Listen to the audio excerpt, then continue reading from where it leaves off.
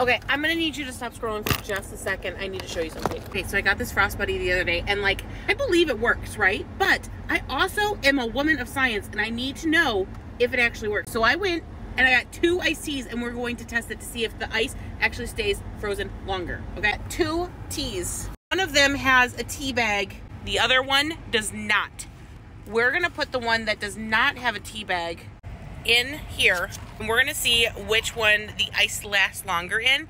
It's currently just before 9 o'clock in the morning. I'll be sipping on both, so it's equal. But if you didn't know, you look a little bit more put together with the Frost Buddy. Like, your cup doesn't get all sweaty and gross and whatever. Okay, it's only been 45 minutes. This is the one that is not in the to-go buddy. Look at, like, all the ice is almost all the way gone, okay? They had the same amount of ice in it. Look at how much more ice it has in it.